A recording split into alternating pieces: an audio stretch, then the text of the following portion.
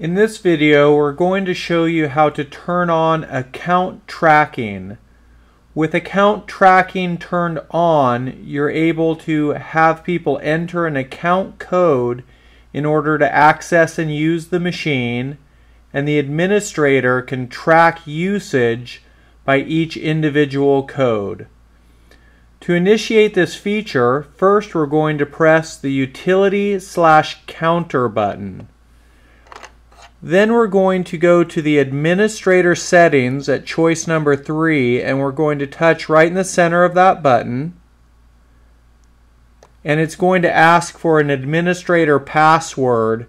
And we're going to go to the number pad and we're going to put in number 1, 2, 3, 4, 5, 6, 7, 8.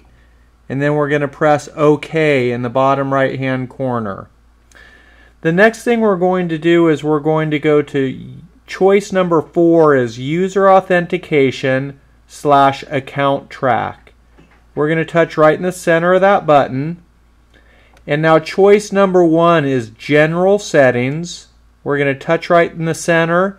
And where you see account track is currently set to off, we're going to touch right in the center of the account track button. And we are going to then come over and select on.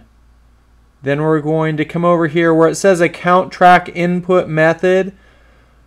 Most people like to highlight this feature and select password only. So in order to use the machine, you're not having to enter a name and a password, just a numeric password. It makes it a little bit more user friendly. Once we select these settings, we're going to press OK. And now it's going to say, are you sure you want to clear all data? The data it's referring to is just any data that may have previously been entered into account track settings. So as you're setting up this feature for the first time, you're not going to be losing any other data on your machine. So we're going to just say yes by pressing in the center of that button, and then we're going to select OK. The data is now being processed, and basically at this point we have taken the steps to turn account track on. So from this point forward, what we're going to need to do is go to the video on how to add new account codes. And once this feature is on, you will need a code in order to access and use your Konica Minolta BizHub copier. That completes the tutorial on how to turn on the account track feature. Now I'm just going to hit close and repeat that process until I get back to the home screen.